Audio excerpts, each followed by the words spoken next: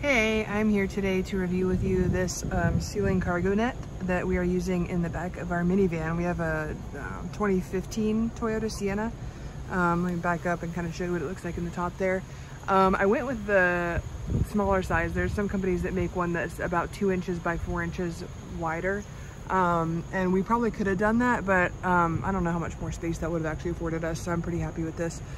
And we actually probably could fit two. I saw on some reviews that some people kind of cross them over. You could space-wise, like they use the front and the middle. I don't think I would do that just because we're pretty tall people and I wouldn't want anything near my head, but you could absolutely do that though if you wanted to fit two in here.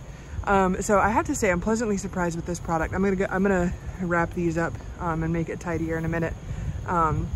But I didn't do that because I was expecting not to like it, because you can see, hopefully, there's a few inches of space here. Probably, I would say 5 inches of space between this and that there, maybe 4 to 5 inches.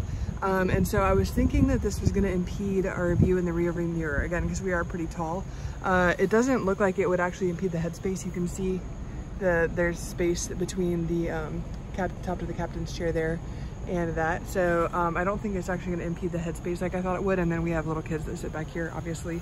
And right now infants that use that part. But, you know, if we were to take these out and have an adult, I think they would be comfortable there without it getting into the headspace. But there's lots of zipper pockets just as advertised. I like that they have, there's these, it's hard to see, but these Velcro straps, there's 3 that run along there so you can tighten it.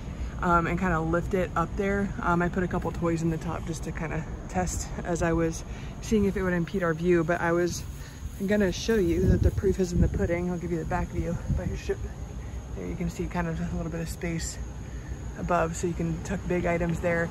Lots of zipper pockets again.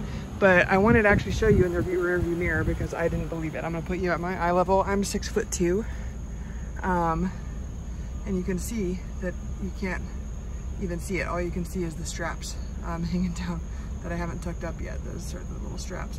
So nothing. I have the trunk open, so there's nothing that you can see from that cargo net.